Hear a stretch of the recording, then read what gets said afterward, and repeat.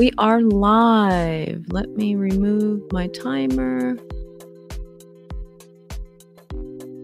You can go ahead and put your questions in the chat. If we don't have any questions now, I am going to pull from questions from the last live that we had that were left unanswered.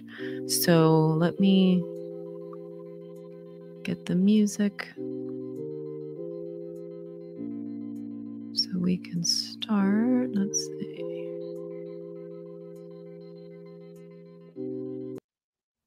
There we go.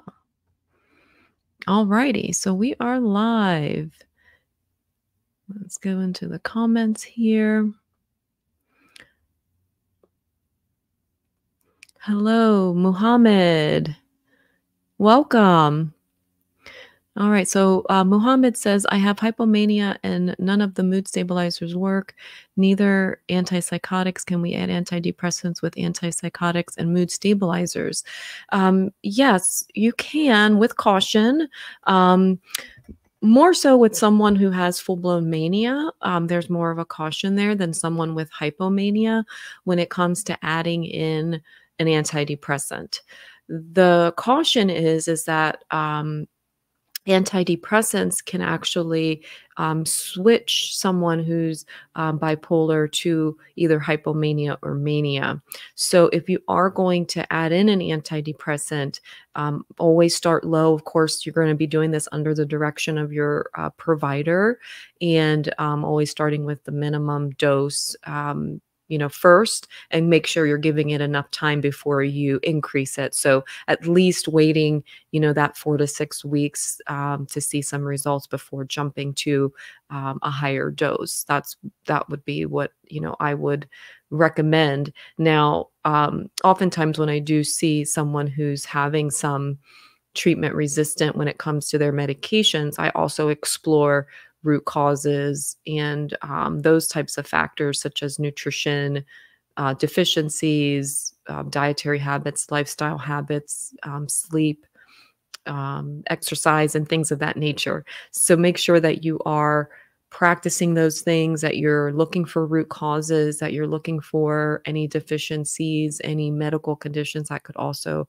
lead to depression, such as hypothyroidism, for example, as well, and correct those, because you'll get a lot of benefit just from doing those things as well. And hopefully you're already in therapy and working with a therapist to help to build skills to overcome some of these lifestyle stressors or factors that could be contributing to your depression or anxiety. Okay. And what practice you follow to treat this type of cause where none of mood stabilizers or antipsychotics worked? Yeah. So, like I said, I would, when someone comes to me and they've tried a lot of medications that haven't been effective for them, that's what I do. That's one of my specialties, is going into root causes, getting extensive lab work. I do have the video on basic labs for mental health, so you can see basically what you can get, but I tend to do a lot more than what's in that video, but that's just a start. And that can help to uncover if there's anything else going on that could be interfering with either the way the medications are working or can work for you, or even contributing to your symptoms. And of course, always looking at lifestyle factors, looking at stressors, looking at, is there trauma, where therapy would be very beneficial for those types of things. And if there's trauma, making sure you're doing some nervous system regulation and really helping to improve parasympathetic tone, which is your vagus nerve. So doing a lot of work there can also be very beneficial. So that's pretty much how I would, tackle that type of situation with my patient, is definitely looking for the root causes and then supporting them. And yes, if I need to, I will add an antidepressant with caution. Like I said earlier, lowest dose first.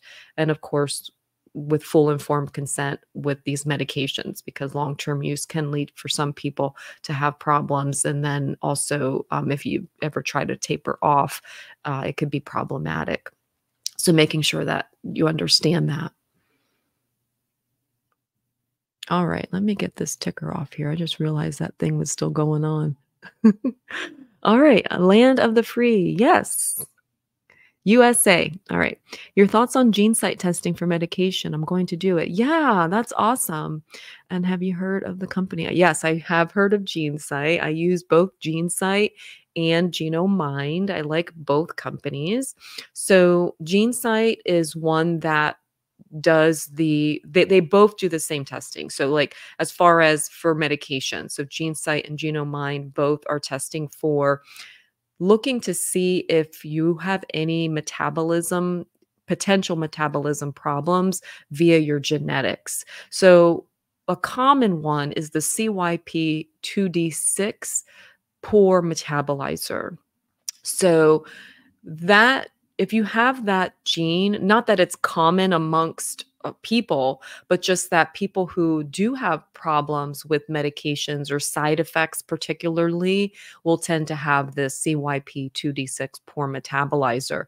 Now, if you watch my videos, I talk a lot about drug interactions and different pathways that medications are metabolized by. And the reason why I do that is not only to highlight the potential drug interactions, but also for someone who is a poor metabolizer of that substrate like CYP2D6, your options are going to be very limited. So what the Gene Site test does, and even Mind, is that they look for these different areas of poor metabolism that are potentially being expressed in your genes, right? Looking at your genes, seeing if you have that. And then they give you a list of the medications in each category. So, for instance, antidepressants, antipsychotics, mood stabilizers, anxiolytics, etc., that would be appropriate for you as far as with your genes. Not saying that those medications that are green, because both of them use like the red, green, yellow coloring, but not that the medications in green are going to work for you and be miraculous for you, but just that you're not going to have the issue with side effects and poor metabolism. Same thing if you're a rapid metabolizer of one of those substrates, the medications may not work at all, right? If you're rapidly metabolizing it, you may need to be taking it more than once a day, or it just may not be effective at all. So definitely that's another consideration. It's not just looking at poor metabolizers. It's looking at all, poor metabolizers, intermediate metabolizers, rapid metabolizers, and even ultra rapid metabolizers. So it looks at that broad spectrum. Now, when I'm comparing these two tests, Mind tends to be the one I lean towards more. The reason being is because you get a bit more from that report. It's a more detailed report. And for someone like me who does a lot of integrative mental health practices, I'm getting to see not only their MTHFR, because you can include MTHFR in the Gene Site testing. So if you've already ordered that, make sure that they've included the MTHFR in your report. But Mind does MTHFR. They do the CT and the AC, which I talk about in my video for genetics for mental health and how the MTHFR gene is used in mental health.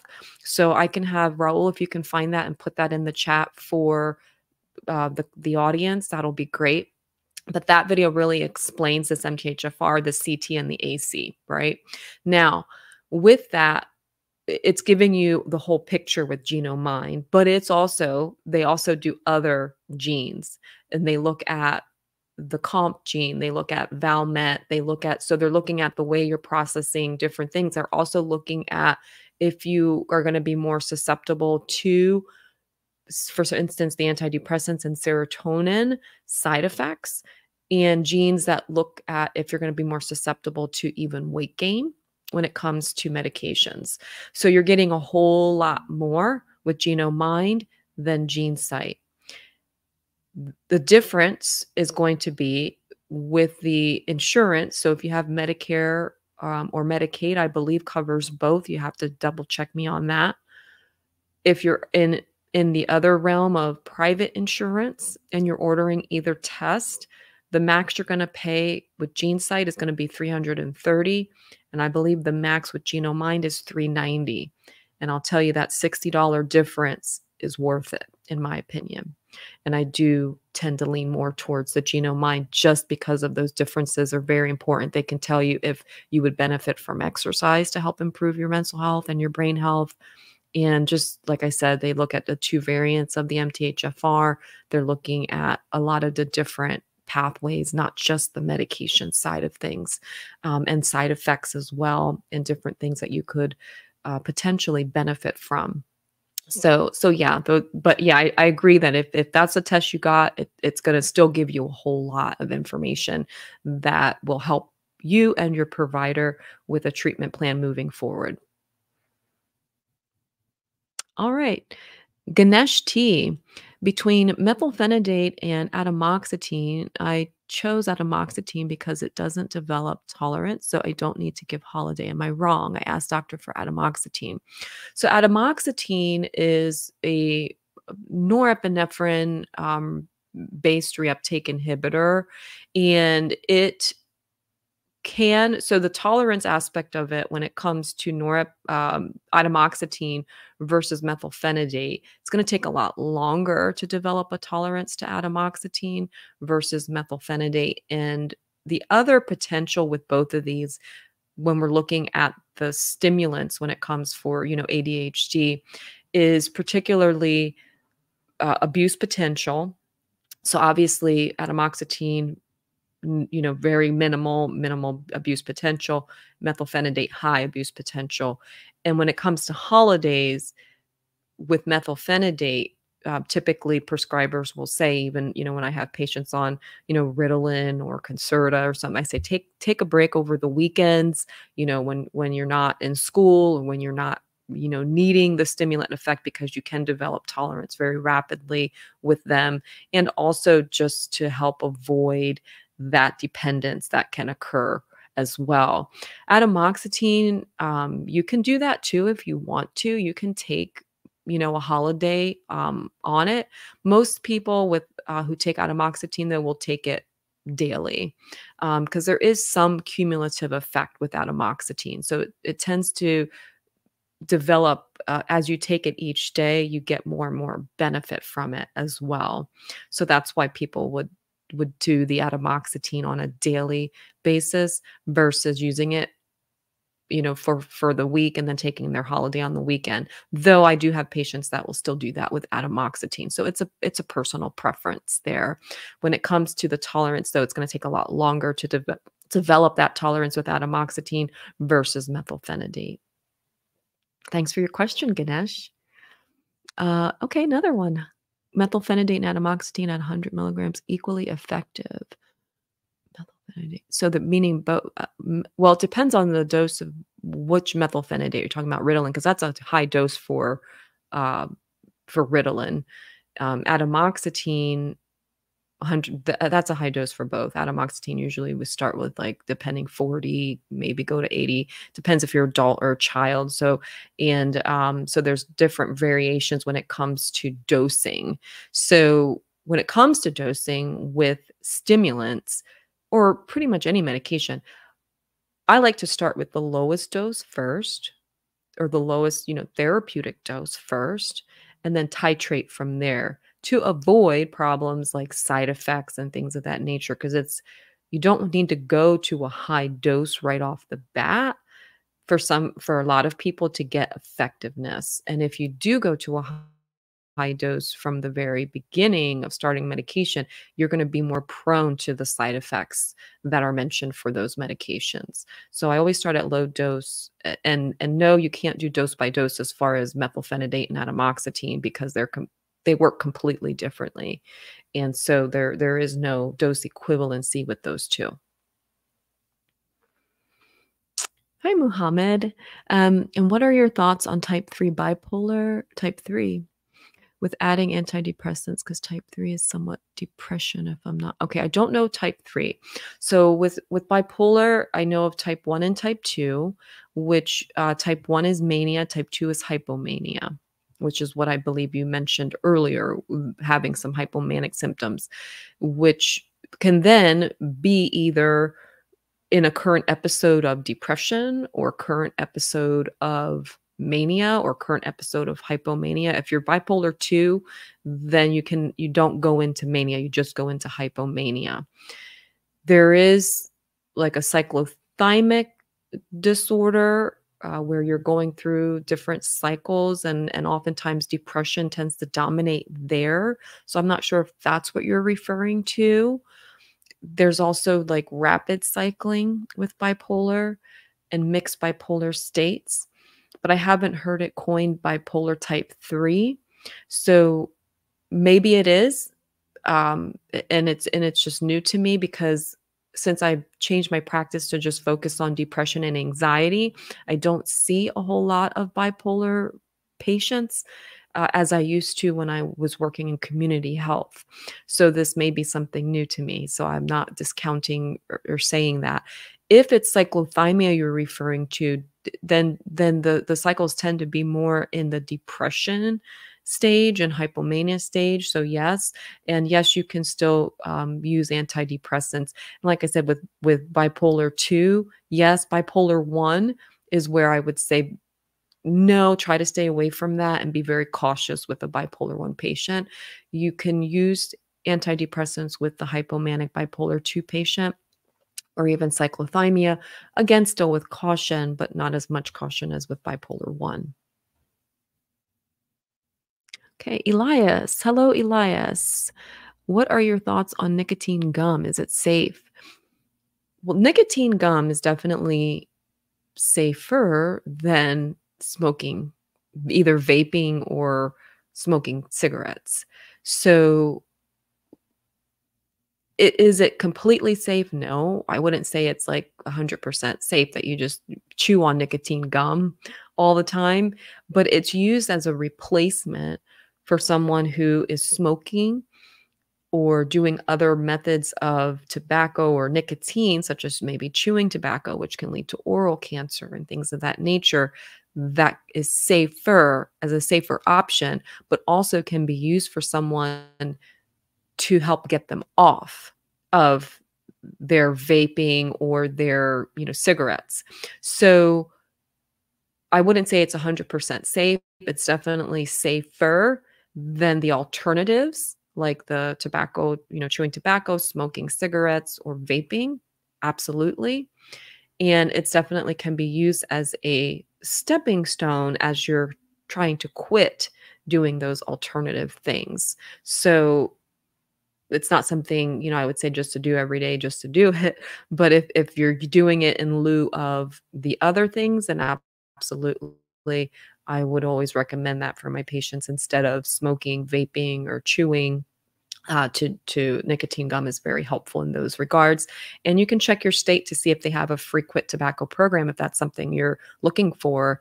I know in Florida, we have a tobacco quit program where they give the nicotine gum and patches and things for free for patients who are trying to quit tobacco. So they may have a similar program in your state as well. Thanks for the question. Laura. Hello, Laura. What are your thoughts on the difference between Vraylar and Caplyta? You know, Caplyta is a newer antipsychotic that I don't have much experience with because when I left community health and moved into private practice, the patient population I see is primarily depression and anxiety, patients coming off of medications primarily, so in a deprescribing type practice. So I'm not typically putting patients on antipsychotics anymore like I used to. So I don't really have experience with Caplyta. With Vraylar, when I was in community health, I did use Vraylar quite a bit. It was newer on the market. It recently also got the adjunct for major depressive disorder after I had left, so I haven't used it for that, but I did use it for bipolar type 1. And the thing that I saw with Vraylar was that it was very effective.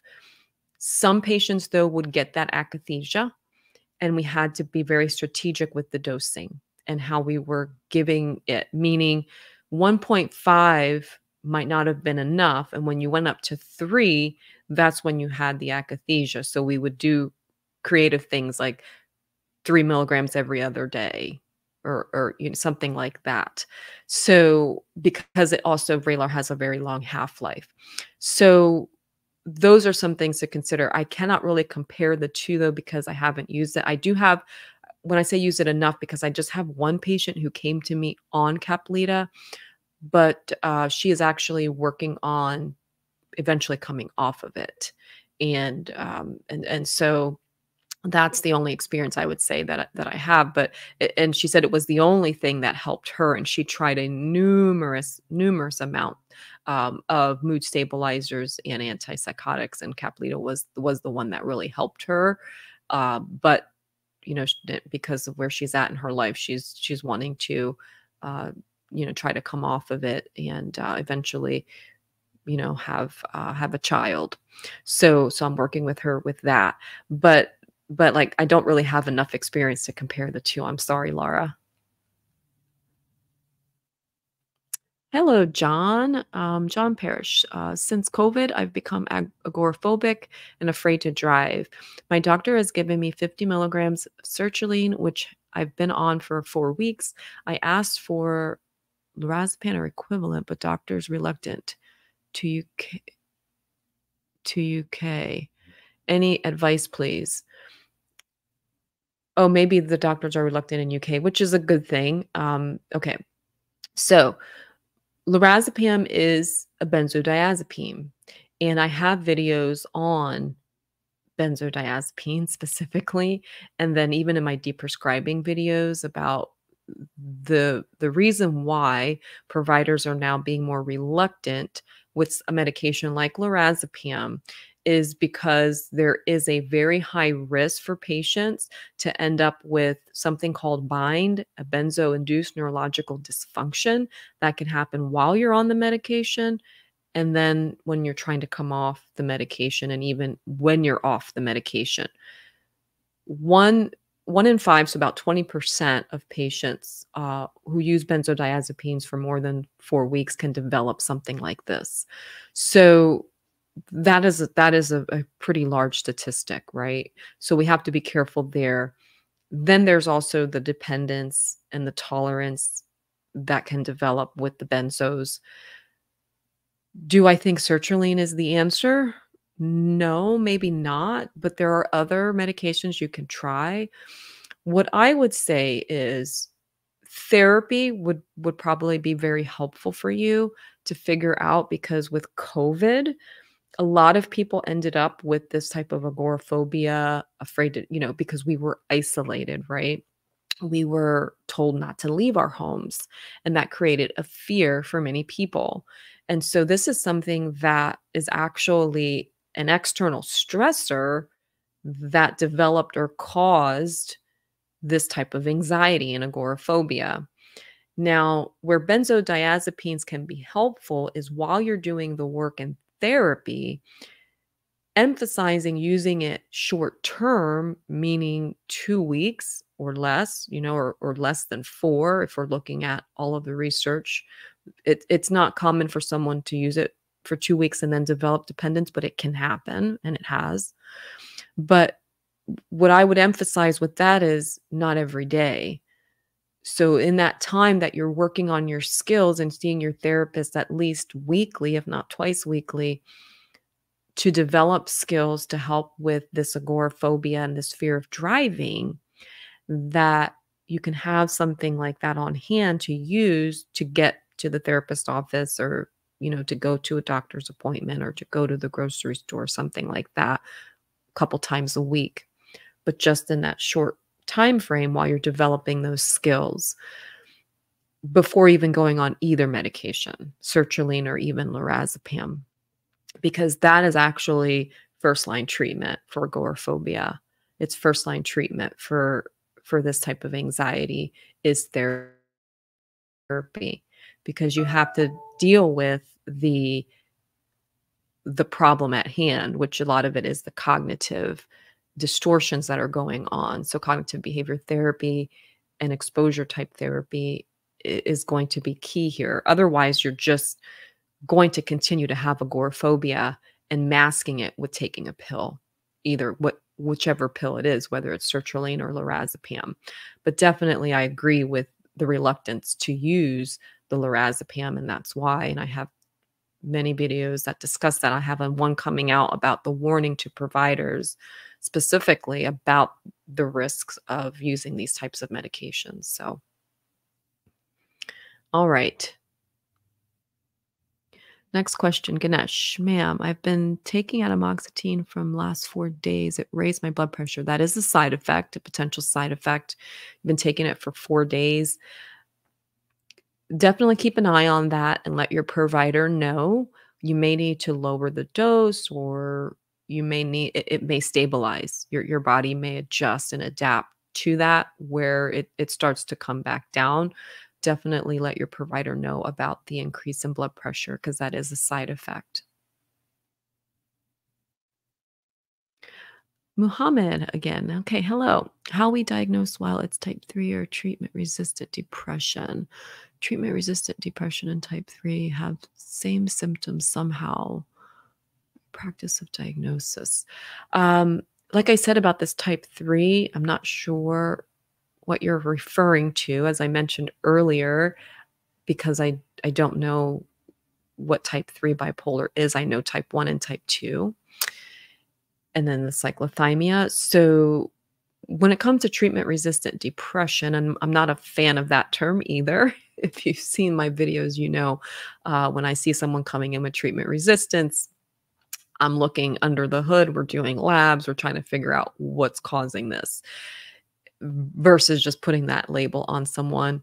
But you'd have to talk to your provider if this is something that they have mentioned to you and make sure that they're teasing it out. When it comes to bipolar, one of the main differentiating factors is the mania.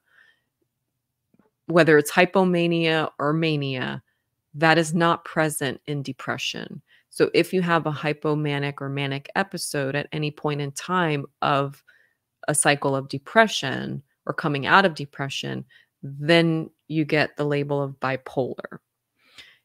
And I'm not a fan of the labels anyway, because I'm looking at symptoms and treating symptoms and then looking for root causes of those symptoms and helping the patients, to resolve those things versus anything else when it comes to these diagnostic terms.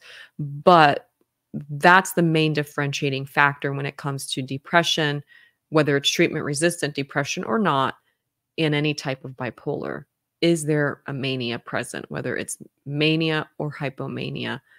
That's your determining factor. So that's something that you have to discuss. So if you had a hypomanic episode and you've had those, then it's treatment resistant bipolar then. Okay. Hello, Michael Tao. Wonderful content as always. Thank you. Chronic insomnia for 4 years, just prescribed 3 milligrams of doxepin. Any thoughts on the medication at 3 milligrams, safe drug long term? Thank you. So doxepin is a tricyclic antidepressant. It's an oldie, and it's not used much anymore except for sleep. I mean, and in these cases, like we're talking about this whole treatment resistant label, oftentimes doxepin can be used there. So is it safe long term? Well, 3 milligrams is like the lowest dose. And oftentimes it's those lower dosages that are actually more helpful when it comes to the insomnia piece. You're not going to get any antidepressant benefit from 3 milligrams, but very helpful for insomnia. Now, I've seen patients on doxepin very long term. Now, they may have to scale up. They may have to go to 6 milligrams and then 10 and then 20, right? So why? Because they're developing a tolerance and they're using it every single day. So my advice to you is if it's helping you with your insomnia, insomnia is one of those problems that affects your entire health. Insomnia, if you're not sleeping properly, you are going to have issues not only with mental health, but with physical health, with chronic inflammation, with a lot of metabolic issues, and because your body is just not able to detox properly at night, because your liver does a lot of its detoxing at night. It needs to be in a deep sleep state for that to occur. Your gut microbiome is going to be dysregulated, so there's going to be issues there. And then, of course, the brain fog, the mental health problems, the cortisol dysregulation, so inflammation, etc., with chronic issues with sleep. So therapy, CBTI, a cognitive behavior therapy specifically for insomnia, is considered first-line treatment here. However, that takes time for a person to really get to the root cause of their insomnia and work on these skills to help to basically reprogram yourself to fall asleep when you go into bed. So yeah, medication like doxepin, I would say, is a lot safer than a medication like Ambien or Zolpidem or Lunesta or even the benzos. Definitely wouldn't go there. If doxepin's helping you, definitely a lot safer than those. However, I would look at doing the work with your therapist or maybe a sleep coach to help resolve the insomnia issues and resolve like whatever it is with your sleep hygiene, those types of things, before leaning towards any medication for that matter. So that's my thoughts there with doxepin. But like I said, I've seen it be very helpful for patients, and have patients have been on it for many, many years. And like I said, but they just end up having to go up, 3, 6, 10, 20, like that. And the ones that I know that have been on it are at like the 10 and 20 mark for many years, like 20 plus years. So can be used long term, but get to those root causes. My walkies. Hello, my walkies. Can you suggest any other supplements or Ayurvedic herbs for ADHD? Yeah. So, ADHD is another one of those that I look for the nutrient deficiencies with the labs that I talk about, basic labs for mental health. And Raul, if you can put that video in the comments as well for people, I think they would benefit from at least reviewing that, so you can understand what I'm talking about. So when it comes to supplementation, omega-3s, B complex can be very helpful. Zinc can also be very helpful. And these are things like, if I'm looking at deficiencies and looking at what those deficiencies are, a lot of times when someone's having lack of focus, lack of concentration, these are the nutrients that are most commonly an issue. Vitamin D can also be a problem there as well. So based off of that, treating whatever those underlying things are, like I said, with those nutrients. And then you could also support ADHD with herbs like rhodiola. Lots of studies out there, short studies, or small studies, I should say. So not, but where rhodiola has been effective. Things like matcha root can be very effective. Rubiose, also very effective. The lion's mane, mushrooms and things of that nature can also help with cognition. ECG, which is found in green tea extract, can also be very helpful for focus and attention.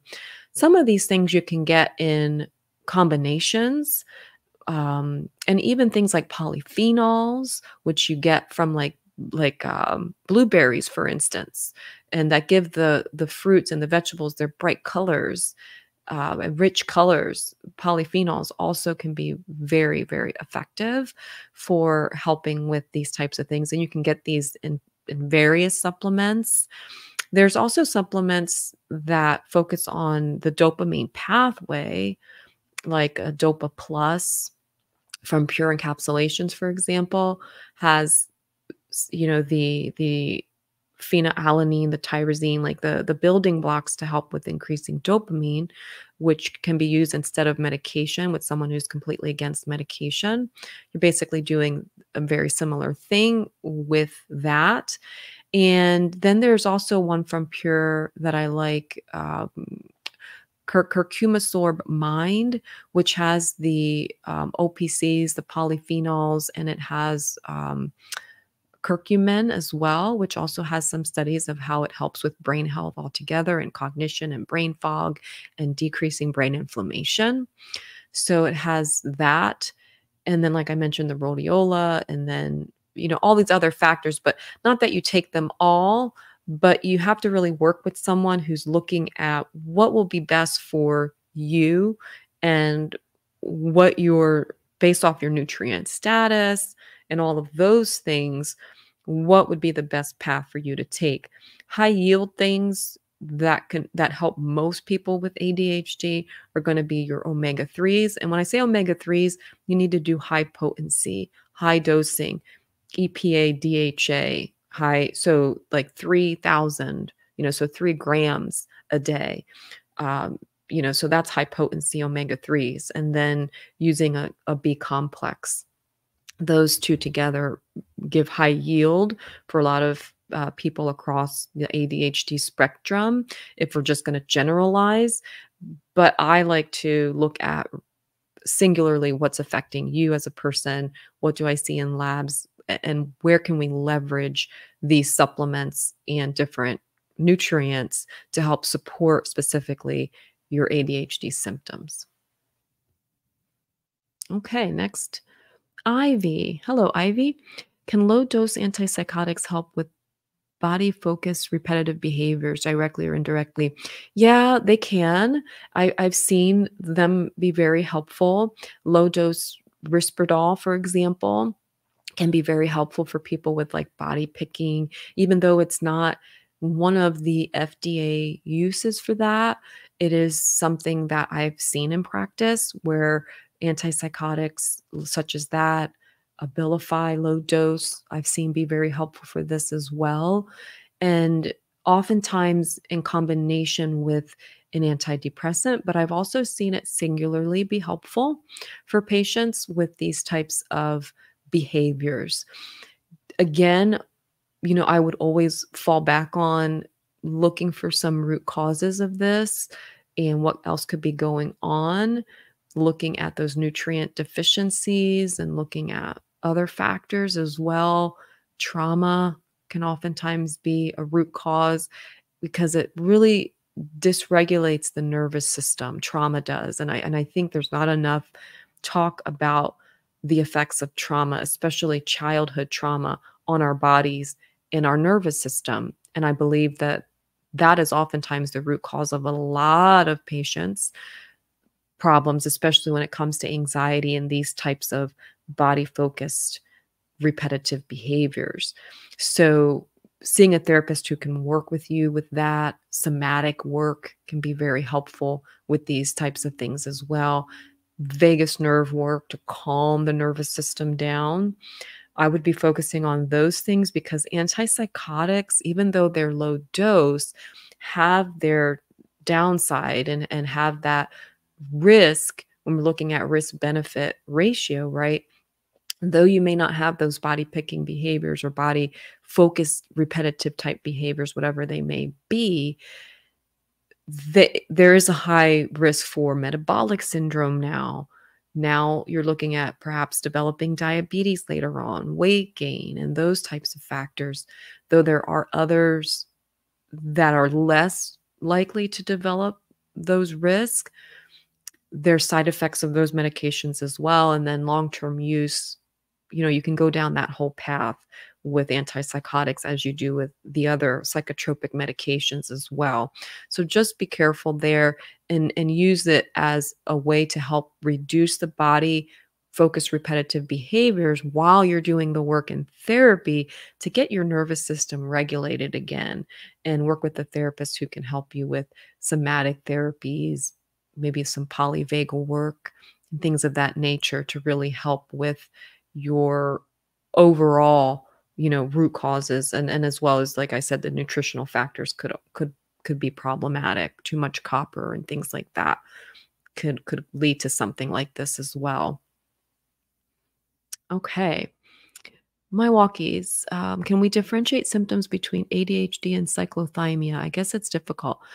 So again, here, so the things, if we're looking at ADHD and cyclothymia as a like a Venn diagram, there is a lot of overlap of these two things. For instance, like the racing thoughts, the lack of focus, perhaps some of that hyperactivity, the restlessness, those types of things. But a differentiating factor for sure between the two is going to be the mania. So is there a manic or hypomanic episode present? Then it's not ADHD. You're going to fall into the cyclothymia. And then also with the mood, as far as depression, that's out of ADHD. That's going to fall under cyclothymia. So those two, if you're meeting the criteria for a major depressive disorder episode or a hypomanic or manic episode, you're going to fall out of ADHD. Can you have both? Yes. So you can have ADHD and you can have depression or ADHD and bipolar. So those are a little more difficult to tease out and will require an expert to tease out the timing of your symptoms, any patterns of your symptoms, and be very cautious with treatment. If you have both bipolar and ADHD, you need to get your mood stabilized first before jumping into using stimulants, for instance, for ADHD, because you could throw someone who has both into a manic episode, a pretty significant manic episode, using stimulants without a mood stabilizer or antipsychotic present to help to control the bipolar. So that's where you've got to be very careful.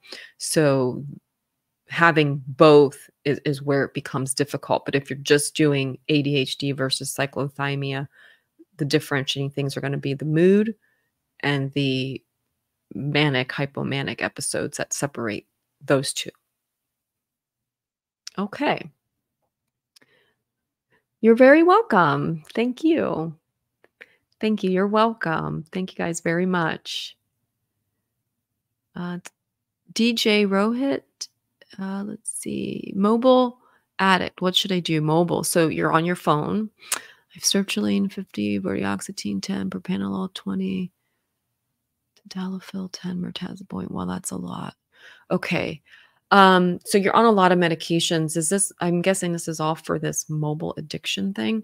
Well, a lot of this has to do with the dopamine that you're getting from the addiction, from being on the phone, all the dopamine hits. And so ultimately, best thing is to get away from the phone, like remove the phone. And whether it's, or people say, you need it for work. I need it to do this. I need it.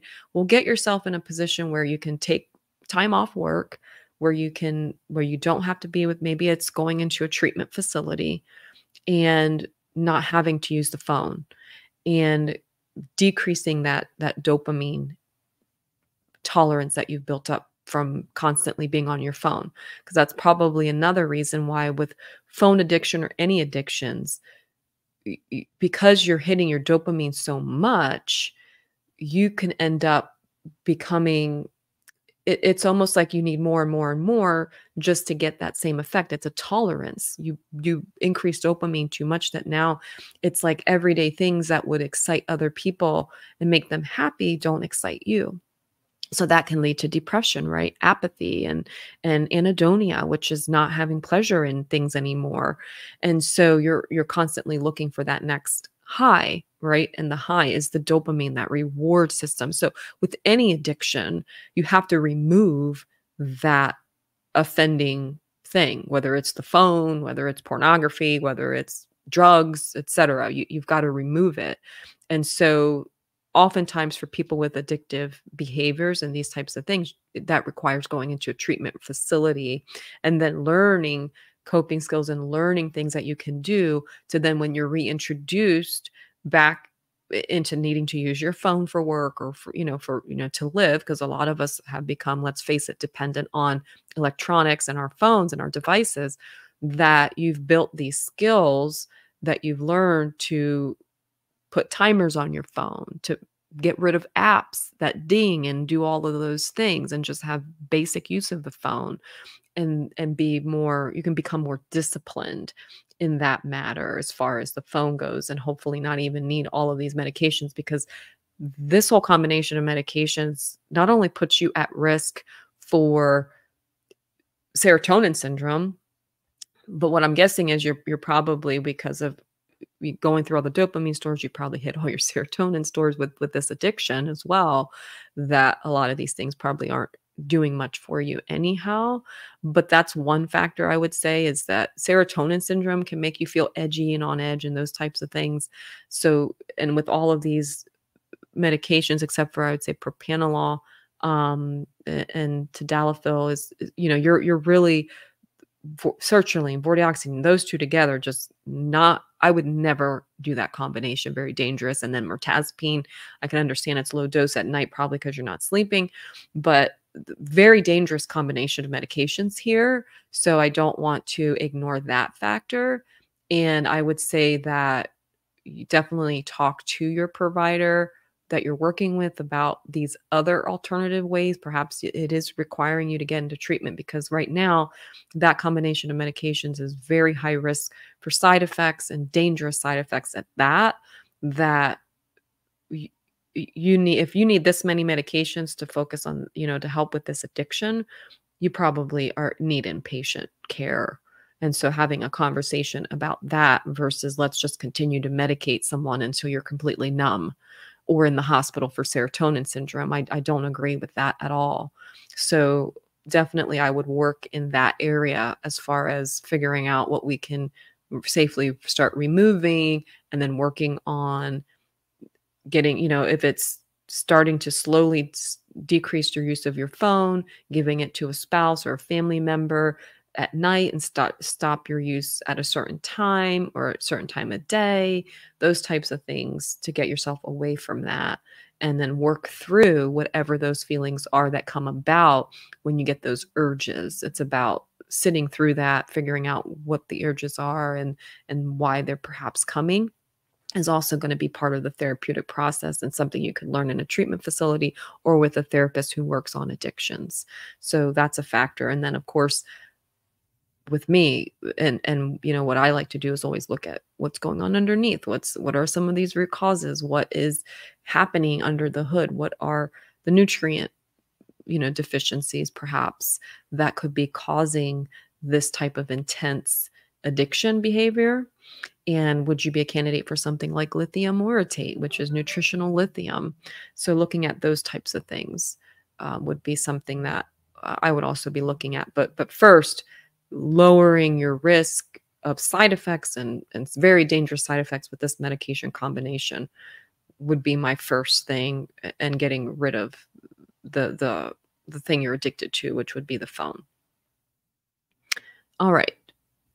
Denji, hello. Hi, how long side effects of 20 milligrams of olanzapine and 10 milligrams of paroxetine last? So if you just started this combination, typically when we're talking about, that's a high dose to start of olanzapine, by the way. So I'm guessing that, I'm hoping you started low and got up to 20. If you're still having side effects, then they don't just go away. In the very beginning of starting, whether it's antidepressants or psychotropic medications, there are side effects that your body is going to be going through because of the adaptation the body has to this now influx of extra serotonin, and now with the antipsychotic kind of modulating that, and dopamine, blocking some of the dopamine, etc. So usually that's about a couple of weeks, and then they start to, if that's the case, and they start to improve. And oftentimes when it's issues with gut, because we have a lot of serotonin in our gut as well, that is oftentimes being increased, and the microbiome can become disrupted, which is another factor with medications that we have to be careful with and make sure we have someone looking at these things. But so those things are the things that tend to improve, because your body will adapt to that. However, if it's beyond that and you're having things like tardive dyskinesia, involuntary body movements, tics, restlessness, those no, that is like more of long term, and they tend to progress, especially if you're increasing your dose and you're on 20 now of olanzapine, which, like I said, is a high dose of olanzapine. Then you have to talk to your provider about this. Make sure they're doing an Ames test on you to see if you may have some tardive dyskinesia, and looking at that, and then talking to your provider of whatever side effects you believe you're having, because perhaps you need to either come down off the medication or switch to something different. But again, I would, I've been saying this over and over like a broken record, but I also would want to see what your nutrient levels are. What's your vitamin D? What is your omega-3 status? What is your what are your lipids? Because that could also be a side effect you don't see, right?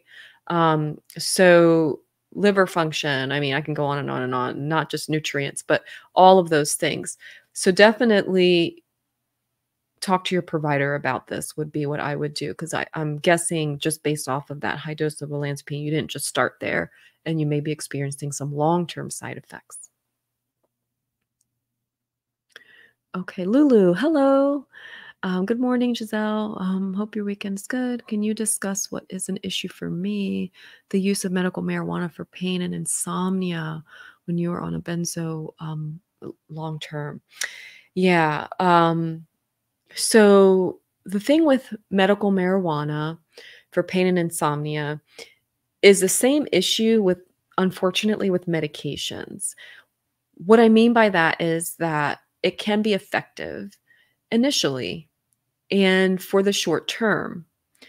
Long-term use, however, can lead to neuroadaptation and different things that occur in the body, and with both the cannabinoids and even the THC component, which is the psychoactive component. So it's not just the THC, but it's also the CBD, and how we have CBD receptors not only in our brain, but in our gut, which is something I learned by an article that was shared by you, actually. And so learning about that was very interesting, and how it can also affect the peristalsis of gut, which then affects the issues with the microbiome and overall gut health. So long-term use of the medication can lead to problems, but then when you're on benzodiazepines, now you're compounding that. So the long-term use of benzodiazepines, whichever one you pick, clonazepam, right? That can also lead to problems with gut health and peristalsis and those types of things. So now you're combining that, which is a huge, huge factor. Then the other issue is that compounds this whole entire picture is now you're not sleeping. You're trying to now increase perhaps the medical marijuana or add other medications to the mix to help, because like I was mentioning earlier, sleep is foundational to not only mental health, but overall health, because now you're hitting a point of rebound insomnia, rebound anxiety with the benzodiazepine. And then you're trying to cut back on the marijuana because you realize, oh crap, like this is probably why I'm not moving my bowels and I'm not feeling well. And I have all this problem with my microbiome. And guess what? Now you can't sleep. Now you have more anxiety. So it's really a very difficult problem. And it's like a trap.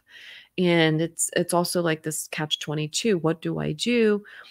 The most offending agent, I would say, would be the benzodiazepine, to trying to reduce that. But as you reduce that, you have to now deal with all of the other factors that come into play, because now you're reducing your benzodiazepine, which to some degree may be helping to keep an edge off of your anxiety and all these other things in this withdrawal tolerance phase. Um, it's very paradoxical as well. So there's all of this kind of going on, and it can get convoluted, but I would say you would get more high yield from removing the benzodiazepine first, definitely doing one thing at a time, not all at once. However, you have to then also be able to deal and handle with those consequences, which is, how am I going to deal with my anxiety as I attempt to reduce the benzodiazepine, and can I tolerate what what that entails? So that's where support system comes in, nutrition comes in, therapy comes in, learning skills comes in, and all these other factors. So overall, yes, you can get into this catch 22, but at some point you have to minimize somewhere. You can try to, if you prefer to do the marijuana first, to try to get rid of that and not the benzo. It's going to depend on your preference there, but most people high yield will do better getting the benzo out of the picture, just because of all of the issues with that, especially paradoxical. And then as you're taking it, a lot of times people end up feeling worse instead of better. So that all has to be weighed in to this whole picture of what's going on. Okay. Gia. Hello, Gia. What is the relationship, if any, between ADD, anxiety, and depression? Okay. I have all three and have started taking meds to address the anxiety and depression, but the meds don't seem to have any effect. So, okay, ADD, anxiety, and depression. So a lot of times these things live together. So ADD, which is the attention deficit disorder, can lead to problems with anxiety, test anxiety, for instance, that starts in school. And then when you don't do well, you don't perform well, that leads to problems with self-esteem, with overtime leads to problems with mood, and then you start getting depressed, etc.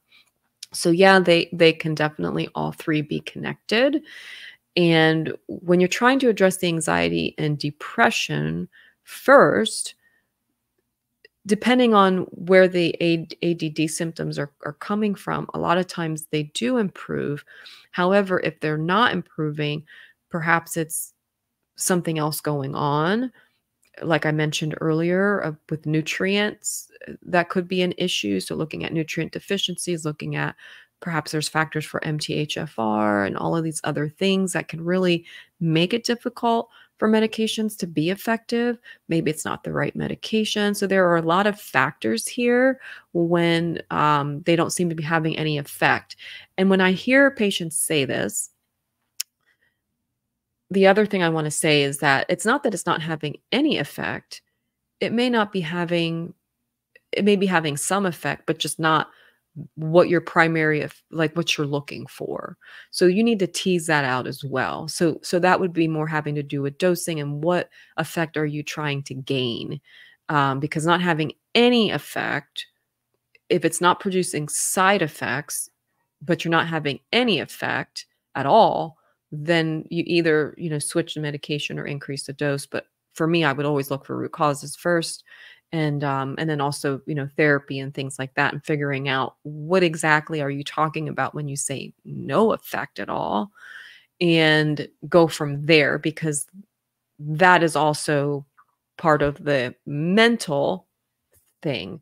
Because when I say that, I mean the way you're thinking about either how the medication is going to work or have an effect or not having effect can actually be one of the causes of why it's not having any effect. It's how you're perceiving what you're taking and what you're doing and what that effect is. And there's a lot of research out there of the power of the mind, and how the way we perceive things affects the way how we respond to things. There's the placebo effect, right? Where people do get better even if they're not taking the actual drug. That's the mind, right? So we have to figure that out, if that's playing a role here, which oftentimes with anxiety, it tends to be a big factor. So how are you perceiving the things that you're taking? Do you believe they're going to help, or are you maybe thinking that you want another medication and you have an idea of what will help you, but your prescriber's not prescribing it. So you're just like, nothing's working. It's not working. What should I do? So sometimes that is what's going on upstairs, right? And we've got to figure out that gets a lot of that work gets done in therapy and cognitive behavior therapy and all of those things to figure out where is your mind at with all of this, because that plays a huge role in how you feel overall. And working on some of these other skills, even for the ADHD with time management, there's lots of tools. There's tools to help keep you focused. There's other things you can do like focus music, lo-fi beats, and things like that to help get you in a zone and in a hyper-focused state, which is a superpower that you have if you have ADHD, is to get hyper-focused. It's tapping into that superpower, so that you can start building the confidence and uplifting your mood, etc. So yeah, there's definitely a link between all three of these. There are lots of things you can do besides medication to really help support this pattern of thinking and believing about yourself. And with medications, if they're not having any effect at all, I would question your mindset about everything, question what your beliefs are about the medications themselves, and then looking for those root causes, etc., and then going from there. Perhaps it's, a completely different treatment for you that may be required to help resolve these symptoms that you're struggling with. Hello, Randir. I have short-term memory problems. I can't recall previous activity exactly. Please provide some guidance. Short-term memory problems can be, that's a very general thing that can be a factor of many issues: traumatic brain injury, brain inflammation. It could be part of a depression symptomology. It can be part of an ADHD symptomology. It can be part of Alzheimer's, dementia. So one of the things generally overall, it's hard to give guidance individual without knowing the entire scope of the problem, which is actually beyond alive, right? I'm not your provider, and so I can't really get into the deets. But what I can say in general, when it comes to short-term memory problems, make sure you're looking at inflammation. Tends to be a huge factor. So looking at inflammatory markers like C-reactive protein, high sensitivity C-reactive protein, looking at your interleukin, which are your cytokine markers, interleukin-6 particularly, can be a factor. And omega-3s, looking at your omega-3 index. What is that number? You could be lacking in that. Oftentimes that is the case. So high yield omega-3s, high potency omega-3s, EPA, DHA, 3,000 milligrams, so 3 grams total in a day. You can divide that up if it's too much to take at once, and take it with food. That could be overall something you can do, of course, after running it by your provider, because there are some risks, mostly with bleeding, that can be a factor with high dosing omega-3s. So making sure you're reviewing that. But that would be the highest yield. And then it's trying to figure out what could be the cause. If we're looking at inflammation, brain injury, those kinds of things, and looking at some herbs that can help to decrease that. If we're looking at nutrients and we see some B vitamin deficiencies, that can also be high yield. Like I was mentioning with the ADHD question about using supplements and Ayurvedic medicine, different herbs, oftentimes those can be beneficial, like rhodiola, matcha, green tea extract, rubiose. There's a whole bunch out there that can be very effective for helping, not only with ADHD, but some of this recall and short-term memory. Like I mentioned, zinc as a factor, magnesium. I forgot to even mention that before, but magnesium, oftentimes this can be a problem. So it's trying to figure out basically what is going on underneath the hood. What are we missing? What is our body needing? Is this short-term recall due to stress? Is it due to anxiety? Is it due to injury? Is it due to age? And then once we figure that out, then it's a little more easier to direct the course of treatment for that. So a lot of consideration here, but definitely bottom line is get a thorough assessment done. look at your nutrient deficiencies, look at your lifestyle, what is going on that could be contributing to the short-term memory problem, and trying to minimize that as best you can, whether it's with nutrition, exercise, lifestyle habits, perhaps it's time management, seeing a therapist, working on, anxiety and stressors of that nature, which can also lead to memory issues or loss of concentration because of racing thoughts and et cetera. So it's all about finding those things and then resolving it in that regards, first before trying to jump towards medication. That's what I would do. The House of Flagrant. Hello. In many cases, patients are frequently being referred out for psychological or neuropsychological testing to confirm the diagnosis of ADHD. What's the standard for diagnosing this disorder? Well, it depends on. So the reason why this is being done, I'll go back, is because so during COVID and all of that, telehealth practices became the thing. And a lot of these practices blossomed, and it became very easy to connect with a psychiatrist or a nurse practitioner like myself, right, and get prescribed medication, which was good, which helped the overall good of things, right? Because people needed mental health treatment, especially during that time. But what happened was that it was also something that got taken advantage of, where some companies, an initial assessment was only 30 minutes. So someone's just kind of trying to target their symptoms. So if it was maybe anxiety causing your ADHD symptoms, but you were like, oh yeah, I don't have concentration, I can't think this and the other, boom, you got a stimulant. And so stimulants, became the prescription of choice. And people were actually coming to these sites and requesting stimulants. Okay. And they were just being given out like pretty much like candy, which is why we ended up with this huge issue with shortages of Adderall was first, and then shortages of all this, because it was kind of looked at as this miracle for your your COVID-19 blues, right? Anyway, so that was going on, that created this problem.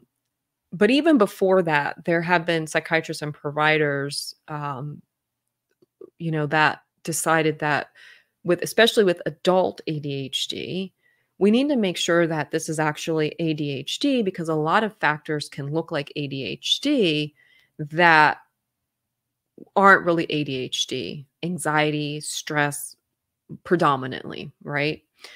And so the psychological testing that's done really helps to confirm that, and really helps the provider themselves to understand that this is something more of an ADHD thing versus something else. And so it helps direct their treatment, because stimulants are a controlled substance.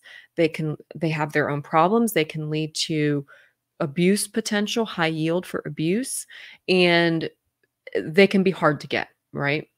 So there's all of that. And then the whole issue with the tolerance that develops. So taking breaks can be difficult for people, et cetera, et cetera, et cetera.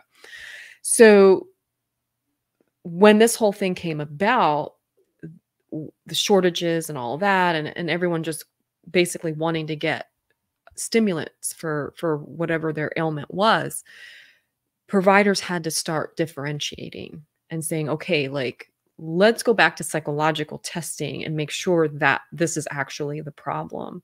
So though it's not the standard, like when you say the standard is set by the practice, right? So they could do the standard, which is the basic DSM, going through a list of symptoms and saying, okay, you meet this criteria. Now, that does require some childhood ADHD. So there has to be proof of that. So sometimes providers will say, do you have documentation from school, from, when you were a child that you had this diagnosis, da, da, da, and now it's developed into adult ADHD. Or the psychological testing route. If you don't have that, right, they'll do that to make sure that there is some kind of form. So that's the other thing. So they could either do DSM symptom. If they're going to do that, they have to rely on the patient being honest about their symptoms, because anyone can go DSM diagnoses of ADHD log in telehealth and say to their provider, "Yeah, I can't really concentrate really well at work. I'm not really able to prioritize my work. I procrastinate everything. I often lose things and I can't really recall things very well. And I really think I have ADHD, and so if that provider's pressed with time, etc. Maybe they'll throw you an assessment and say, take this assessment form, and you can just check all the boxes, yes, yes, yes, which again is depending on you to be honest about your symptoms. And then boom, you get a stimulant, right? So I think the reason why this standard has been put in place for many practices is because it helps to take away that I'm just gonna check a list of symptoms on in a box and meet this criteria so I can get my Adderall or whatever it is. And so it kinda helps to separate or differentiate those 2 groups of people. And so, yes, that's unfortunate for those who really do struggle with ADHD and do need treatment for ADHD. However, those people who are struggling with ADHD and truly have ADHD will go through the hoops that are required, which this hoop may be psychological testing or neuropsychological testing to actually confirm a diagnosis of ADHD.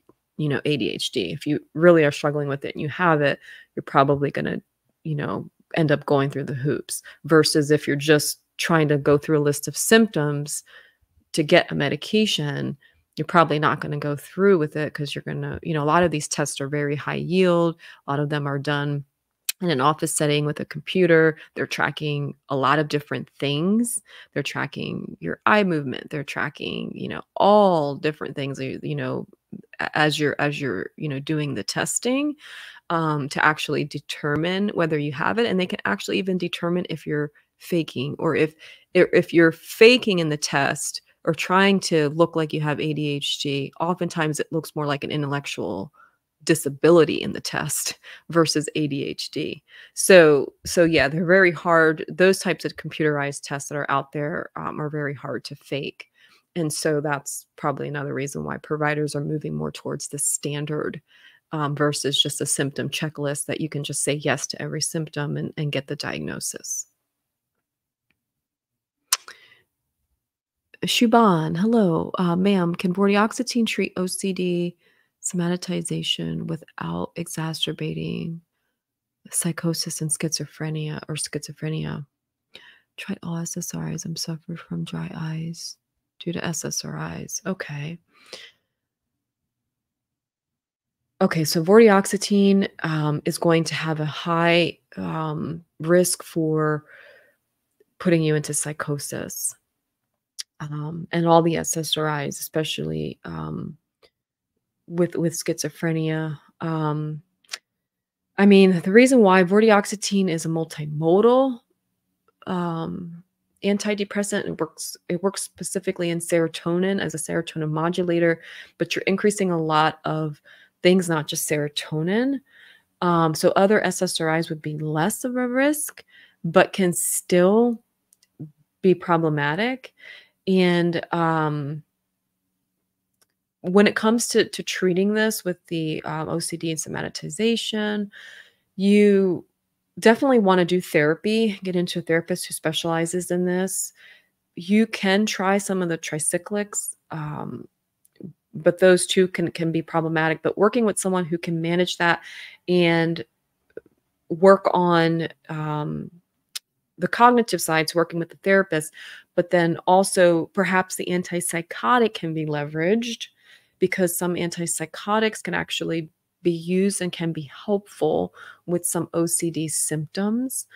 Some have been shown that it can make them worse, like Abilify and its counterpart brexpiprazole can also be this risk for the OCD, mostly like the gambling stuff and those kinds of things. But so maybe it's utilizing another type of antipsychotic and leveraging it to help perhaps with some of your somatization and OCD symptoms, without going into the psychosis part. So that's what I would talk to my provider about, some other ways to leverage it without without the risk, because vortioxetine can definitely increase that risk. And so definitely taking that with caution, but then talking to your provider about maybe some other treatment options, and then definitely exploring therapy as a way to work on the cognitive restructuring that needs to occur with OCD. Definitely therapy when someone has OCD is required, in my opinion, and not just medication. You have to really work on what's going on up here, like I was saying earlier, about the whole thing, and making sure that you're working with a therapist specifically who understands OCD. I think you'll get high yield from that. I'm gonna, ma'am, your videos are very helpful, and please make a video about meditation, what science and research says about meditation. You know what? I actually was going to do a video about meditation. Was it last year? I have a folder, and you know what? I probably will revisit that. The reason why I didn't was because a lot of my holistic videos don't get a lot of reach. People don't seem to want to watch them. They're the videos, like I did one on stress, that has to do a lot with how to help modulate your nervous system. I did one on neuroplasticity and all of these different things that can actually help. But as far as that goes, is that people tend to want to go towards the pill, the quick solution, just something I can pop in my mouth versus something I can do. And so when I saw that pattern, I actually put a hold on these other videos that I had planned out. And the science behind meditation was one of them. Yoga was another one that I had planned out. I am doing one on the vagus nerve. I have a few of those because I actually do vagus nerve work with my patients and finding a lot of, improvement. I do also with meditation as well. But yeah, that is something I want to revisit. It's a folder that I have that I started the research on and kind of started, but I abandoned it. So yes, I will do a video about meditation coming up. So thank you for reigniting that. Any thoughts on gabapentin for insomnia? Thank you. Okay, Paco, hi. I would dissuade gabapentin for insomnia. So the reason why is because it is very similar to benzodiazepines and has a very similar issue when it comes to the benzodiazepine receptors and tolerance. And then the caveat with gabapentin is that it's very difficult to come off, and you have to get it formulated in a compounding pharmacy, which can be very expensive to come off of it. Not everyone, but about 50% of people, so that's a high percentage risk there. And it's going to be something, like I said before, to the person who is talking about doxepin, even though doxepin doesn't have the dependency factors so much as benzos do and gabapentinoids do, like gabapentin. But you still have the issue of, are you resolving the underlying cause of your insomnia? So it goes back to, what is the underlying cause of your insomnia? Is it sleep habits? Is it the behaviors? Fixing that. Is it cortisol? Is it vitamin nutrient deficiencies? Is it magnesium? Is it zinc? Is it vitamin D? My gosh, you can go on and on. Is it gut microbiome? So many things that can affect sleep. And then if you're just putting that Band-Aid on by taking the gabapentin, and it may be effective for you short term, and then you're upping.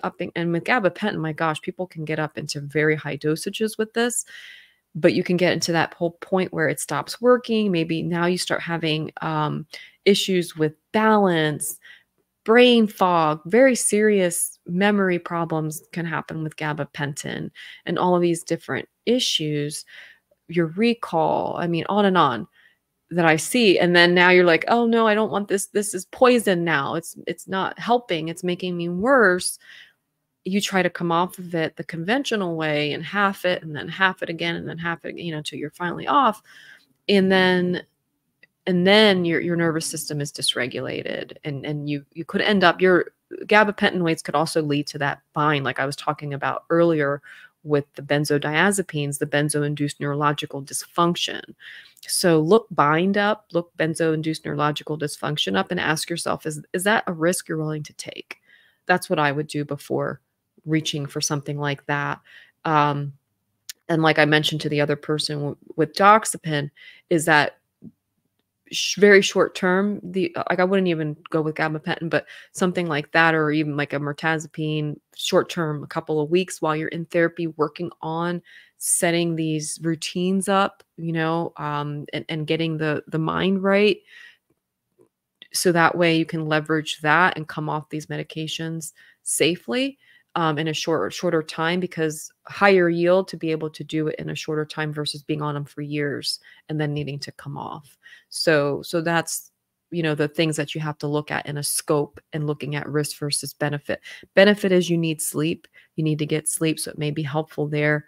Risk is that if you're relying on that long term, any medication long term as a solution for your insomnia and not working on the behaviors and underlying nutrients, et cetera, that could be a factor, then eventually that solution, the gabapentin, whatever the medication is that you're taking long term, can actually end up leading to nervous system dysregulation, because you develop tolerance, withdrawal, and unfortunately can develop that bind with the gabapentinoids, not with doxepin or the non-GABA drugs, but those will have their own problems long term with dependence and tolerance that, eventually you come off of them, or you need to come off of them, which can become problematic. So those are the things you have to look into. And I would say leverage nutrition, leverage the therapist first, always first. Doing some CBTI, cognitive behavior therapy for insomnia, working on your behaviors, working on what could be going on there before jumping to medication, or if you're going to use the medication short term while you work on those things. All right. Stevie B. Hello, Stevie. Hi there. I just noticed your channel and I just want to ask a question. How long should anyone take any type of subscription medication? Will there be any long-term impact health issues in the future? Well, I can't really say with any type of subscription medication. And you have to be careful here, because though my stance is, you're new to the channel, you're new, so you probably haven't seen that. Though I teach a lot about medications, my practice is focused on deprescribing, which is taking patients off of medications, which is something I had switched over to a couple of years ago because I saw the harms of psychotropic medications, particularly benzodiazepines. And then I started seeing the antidepressants and all of those things, and the need that's out there to help patients come off of these medications. So when I work with you from the beginning, meaning you just started having mental health symptoms, you decided you might need some help for a prescription, you come to see me.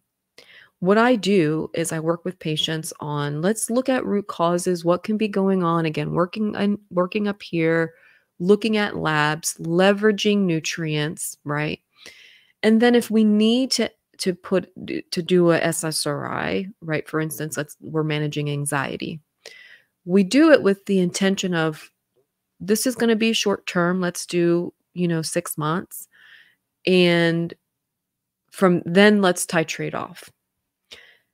When I do that, every single patient who has started with me from the beginning, where we worked on this, we developed the skills, and then we titrates off without problems. No withdrawal symptoms, no issues. If I shouldn't say no, if they have some, it's very minimal and short lasting. Okay. Versus someone who just comes in, traditional provider, medication right away, medication heavy. And the other thing I want to mention too about these patients that work with me from the very beginning is that low dose. We don't go to max doses. We don't end up going to the max doses of any of these medications, because a lot of the stuff we're doing nutrition wise, lifestyle wise, I get them into therapy and all of that, right? it really is where the magic really happens, right?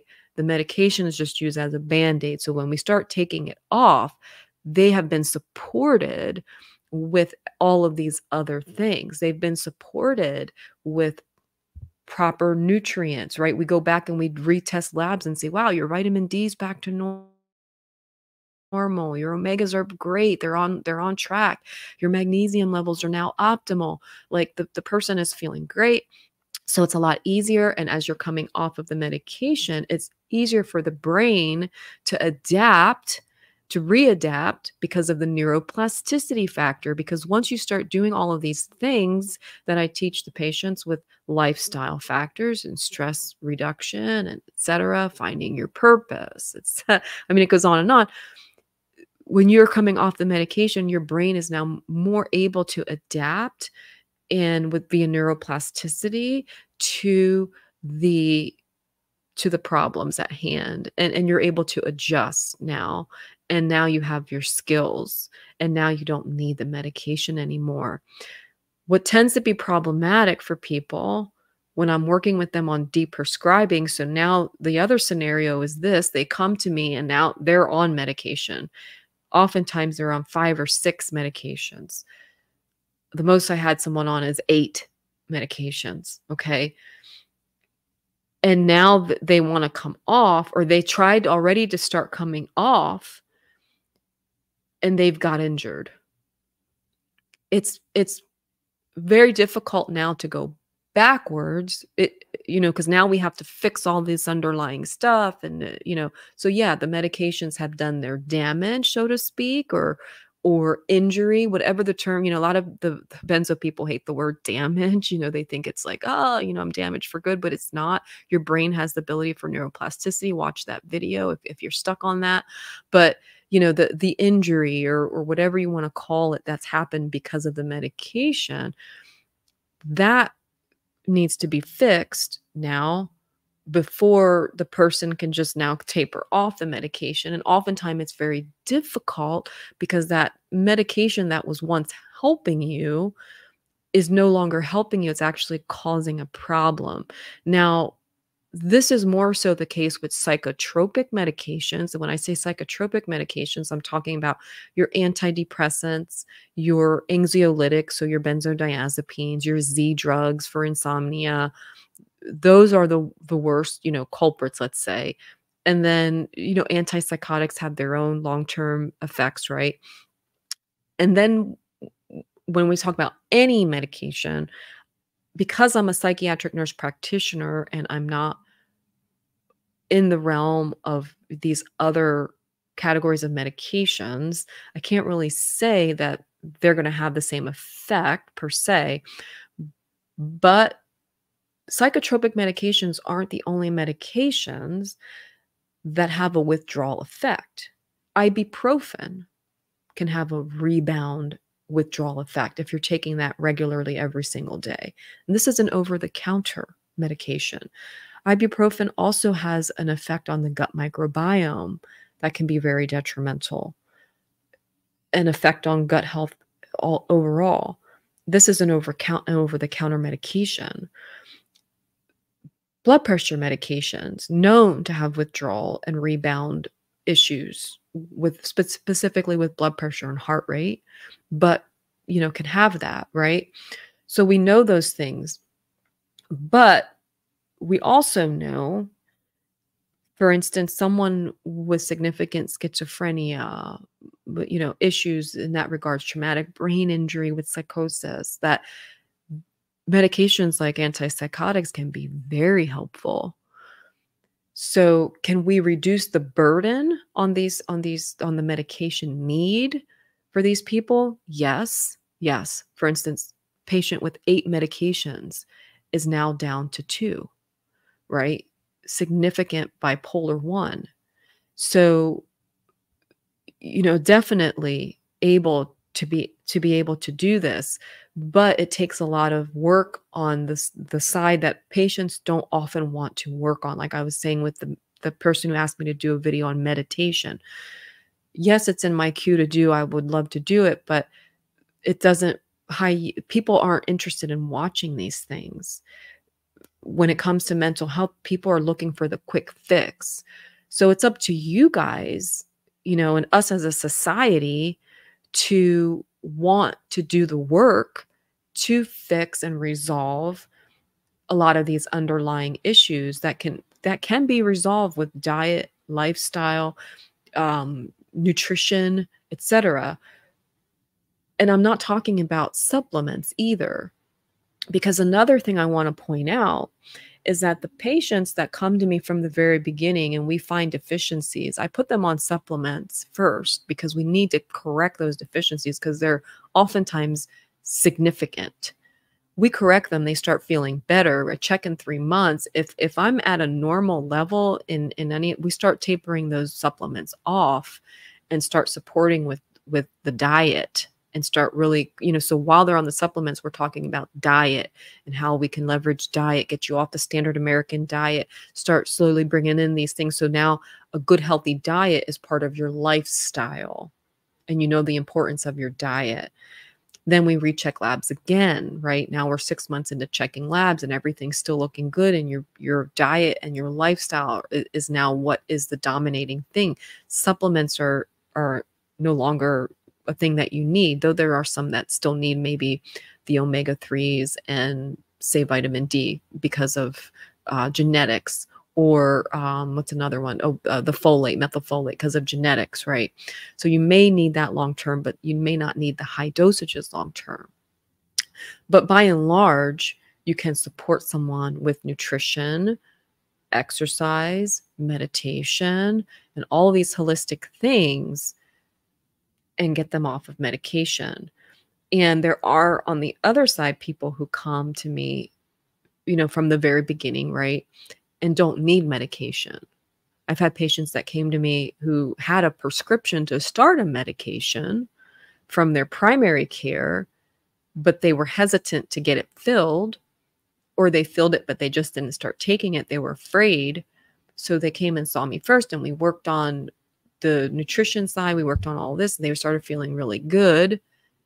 And they didn't need to start any antidepressant or any medication. So that is the ideal situation, is anyone who's considering medication for something, if it's possible, because there are some, let's face it, there are some things like seizure disorder, right? That can, especially if these seizures are causing injury to the brain, and you can't just be in seizures all day, right? You have to have a medication to treat that. But there's other examples as well. But if we're looking at, for instance, diabetes, metabolic syndrome, and looking beyond mental health in that way, there are things you can do now, especially if you've been labeled pre-diabetic, to support your metabolism and to start working in the world of nutrition and start creating this lifestyle for yourself that can make you to a point where you don't even need medication. I've seen people do this, friends, family members, patients who have told me like they were told they were pre-diabetic and now they're not. They're doing great, nutritionally speaking, because of what they have adopted as a lifestyle. So that is where we need to move. If we're going to adopt decrease the burden, let's say, on our society with medication use, because there is a long-term impact of using medications long-term, specifically psychotropics, but there can be with others as well. And so we can make an impact in a positive way by, as providers, looking for root causes first and helping patients from the very beginning when they're coming into the office, looking for patterns of dysregulation or dysfunction instead of looking for when it's completely abnormal, looking for patterns of suboptimal. And I think that's key, because these providers are doing this basic CBC, CMP, which you can find a lot if you're looking into optimal versus suboptimal ranges, instead of just saying, well, you're normal. Well, the norms in labs are based off of sick people. So do you want to get to a point where you're now sick, or do you want to catch it before you get to the point where you're now abnormal in your labs and feeling sick? So that's the other thing. So yes, there's a lot that can be done in primary care if they're looking at your labs with an optimal lens and looking at that, because you can get high yield stuff just from those two labs, which is mostly what providers will do because for some reason they're uncomfortable running vitamin nutrient panels. They're uncomfortable with the omega panels. I don't understand it because it's very obvious, when you have you're low in nutrients, what you need. But those types of things, like I mentioned in the basic labs for mental health, should be part of the basic workup. We should be looking for these things because you can help correct it before it gets into the abnormals. And now you're having all of these issues, not only with mental health, but with physical health. So when it comes to how long should anyone be on medication, in my opinion, the longest 6 months, some patients to a year, because we're trying, we're still working on some of these other factors, and then their process of coming off may be a little bit longer. It depends. But that's what I strive for. I don't want patients to have to be on psychotropic medications lifelong. And the patients that I work with are depression and anxiety. So I'm not speaking to those who have schizophrenia or significant bipolar, though with those patients, I am able to still work with them. And I have a couple that I do work with that we can get them to lowest dose possible, right? And minimize the medication burden. So I guess that was a long answer, but it required it because there's a lot to this question, right? And we don't want to do blanket statements, but definitely a lot can be done, and a lot can be yielded by going ahead and working on root causes first, before just relying on popping pills for the rest of your life. Ivy, hello. Another question about BFRBs. Do you view them as impulse control disorder? BFRBs, I'm not familiar with that term. OCD, anxiety, or in a class of their own. Um, Geez, I'm not familiar with that term. I'm sorry if you want to elaborate on that. I'm not familiar with BFRBs. It's probably something when you tell me what it is, I probably will be like, oh yeah, but I'm not really familiar with it. So I'm not really sure what you're saying there.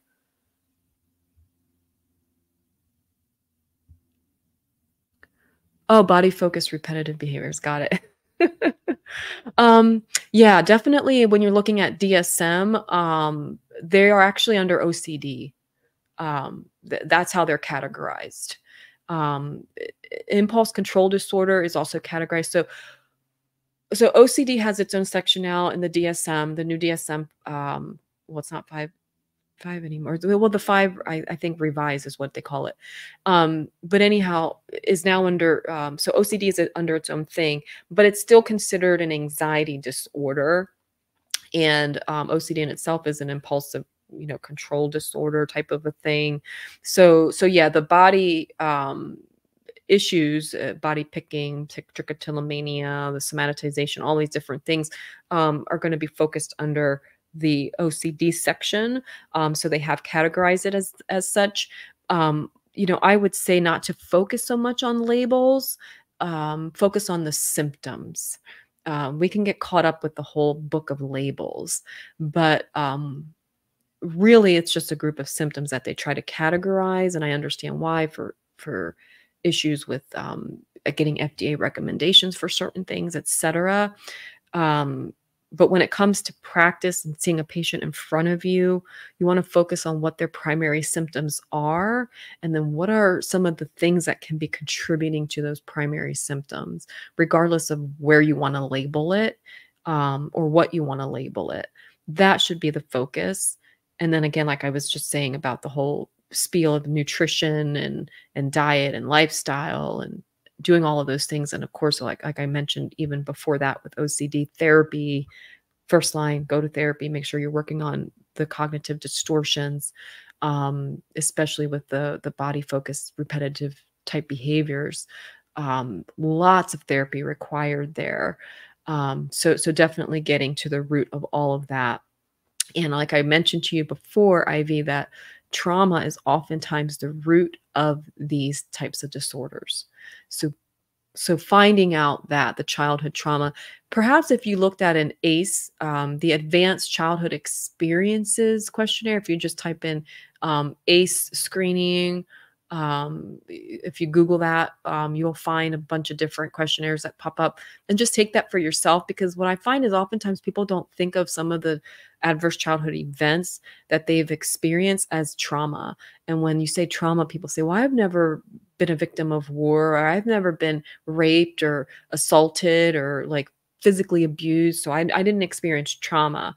But when you look at the ACE, adverse childhood events, some of those things, maybe you witnessed violence in your home in the way of domestic violence. Maybe you were neglected. There are ways, and we may call these little t traumas, but I don't call them little in the fact that they have big impacts on our health, and tons of research on ACE score relation to health factors, not just mental health factors, but cardiovascular factors, metabolic syndrome factors. So having an impact on the way that, your predisposition for diabetes, predisposition for cardiovascular disease, etc. Because what these traumas do to our nervous system. So definitely working on that would be top on my list for someone like in your position. Absolutely. Psychiatric research. Hello. Hi, I'm a person with MDD. My brain is getting numb and hard. I feel doctors didn't get to figure this out. Why is this happening? What can I do with this? Brain is getting numb. Hard, I feel doctors. Okay, so when you're saying brain is getting numb, that tells me that you're probably experiencing, I'm guessing, something like apathy, like you're not able to feel emotions. You're feeling like you're numb to things, which can often happen with the SSRIs, the antidepressants. Too much serotonin in that region of the brain, like the hypothalamus, can lead to turning down emotions, right? Which can be helpful to a certain extent, but turning down too much can lead to this complete like dysphoric state, or like this numb state where you're not able to feel. This is one of those risks of long-term use of antidepressants. So when you say doctors didn't get to figure it out, why this is happening, just bring up emotional blunting, and perhaps some light bulbs may go off that this could be maybe what you're dealing with, instead of adding more and more. Because typically what happens when someone presents in conventional psychiatric practice that's been on an SSRI for a while, and they present with this, they'll say, it's your depression getting worse, let's add something.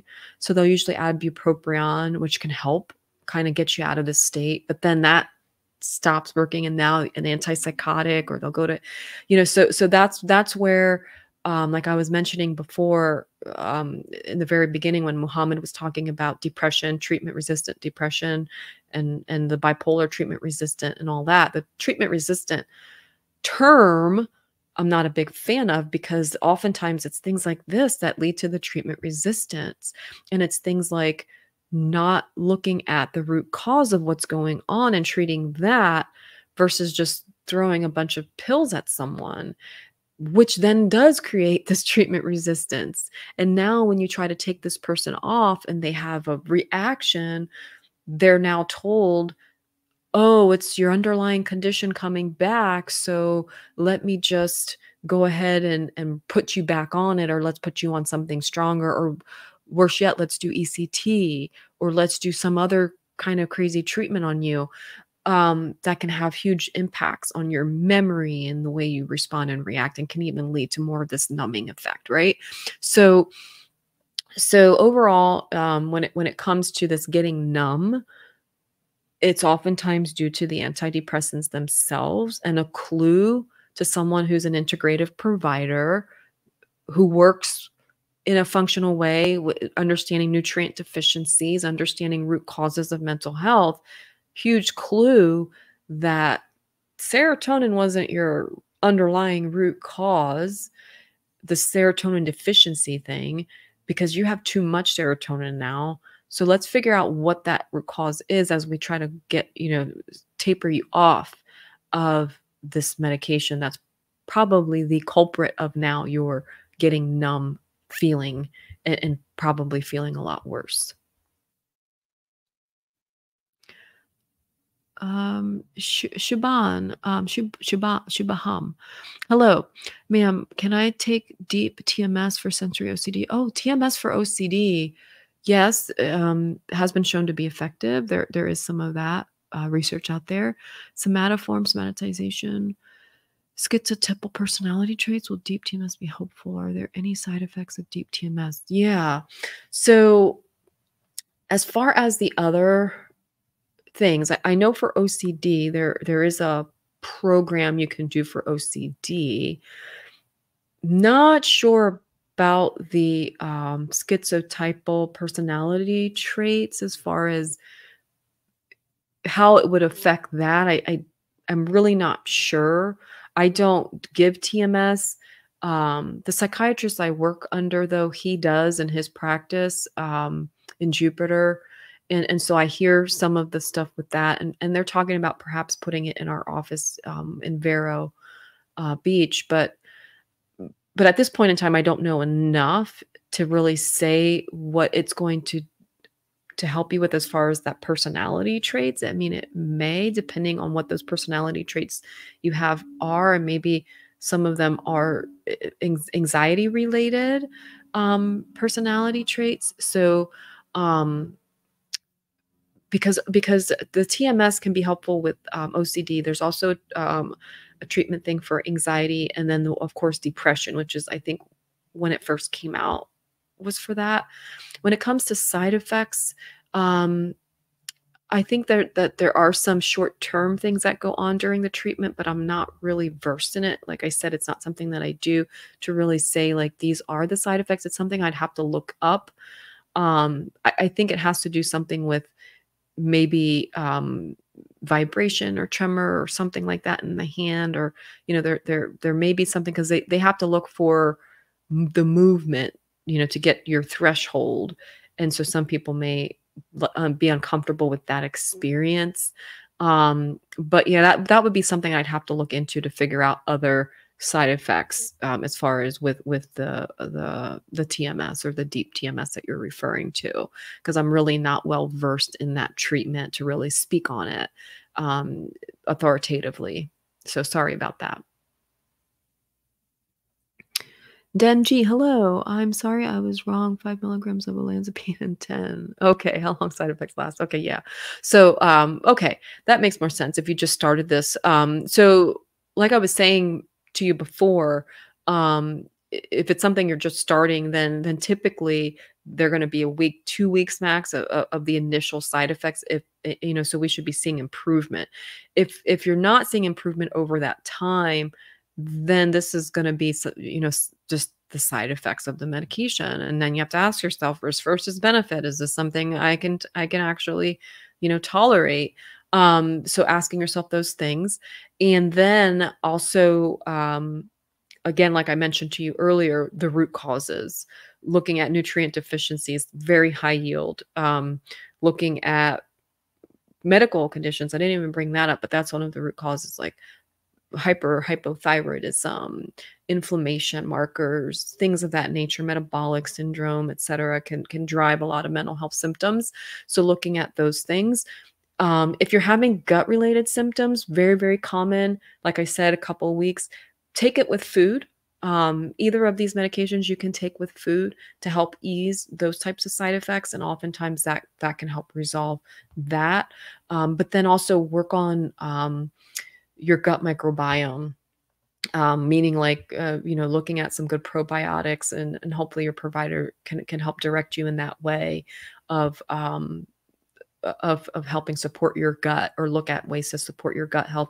I do have a video I talk about like the connection between the gut-brain axis and how to support the gut, that connection for mental health, and why it's important as well. So if Raul can find that video, I'll have him put it in the chat for you, because that could also be very beneficial for you, not only for the side effects part, but also just because of the long-term effects of these medications have on the microbiome, that it's just something to do overall to support your gut health. Hello, Electrolyte. Hello. I had some questions to ask. Is it safe to combine 1.5 milligrams of Vraylar and 15 milligrams of mirtazapine? Does the Vraylar cause any mental creativity slowing? Okay. So that combination is safe. The Vraylar, mirtazapine, you're taking, if you're taking them together or separate, either way. Now, the creativity thing, either of these medications, probably more mirtazapine, I would say, more than the Vraylar, can do the mental creativity slowing and slow thinking. The 1.5 of Vraylar, I wouldn't say would do that. But more so the mirtazapine, or even the combination of the two. Like I was mentioning earlier with the other person that was talking about the medication long term and the numbing effect. Antidepressants can have that effect, like I was saying, because it's too much. You're flooding the brain with too much serotonin now, especially in that hypothalamus emotional regulation area of our brain, that it can slow, make you feel numb, and for some people lose the creativity. Now, when it comes to the dopamine piece of this, with Vraylar, it's a partial agonist of dopamine. So it's going to help to modulate that, not completely turn it off like some other, antipsychotics do. So that's why I'm not thinking it's that, but maybe has some effect in that realm, or could. But I would say mostly, when I'm looking at these two medications and thinking about creativity and slowing and slow thinking and memory, perhaps it's more the mirtazapine than it is the Vraylar. But certainly something to discuss with your provider. And then, like I've been saying, if you've missed it throughout, like I always say to people, look for your root causes, get those labs done, look for nutrient deficiencies, because those could also be causing some of these problems as well. And the medications were just a band-aid, and now maybe have created some of these issues with the emotional blunting or the creativity blunting and poor memory. All right. Couple more. We got time for a couple more questions. We got about 4 more minutes. Barbara P. I'm using alprazolam for a while, 0.25. It helps, though. Is that safe as a low dose? Okay.